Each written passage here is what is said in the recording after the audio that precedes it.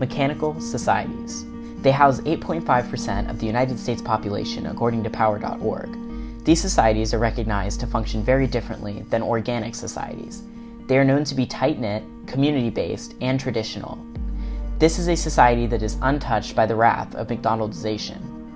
In contrast to organic societies like New York that house millions of people, the town of Fulks has just under 1,800 residents.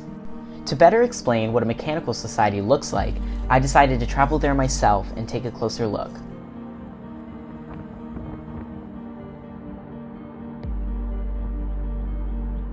Upon arrival, I noticed a single restaurant and gas station.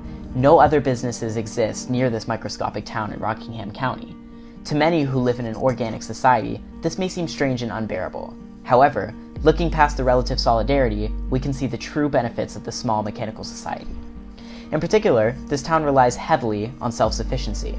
Farm animals are raised by many families locally to eat or sell. Nothing here is McDonaldized. Milk and cheese are fresh from cows or goats, and eggs are laid each day for tomorrow's breakfast. On a larger scale, mechanical societies and organic societies function differently in several ways.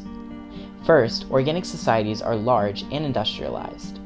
In contrast, mechanical societies like Fulks are rural and closer to primitive. In reference to Dr. Peaksme's lecture, the mechanical society would function as a small division of labor, making an entire chair, for example. Whereas an organic society would have a large division of labor in charge of making different parts of a chair. Despite the apparent collective conscience of the town, represented by several signs in support of specific political candidates, Fulks was a refreshing destination.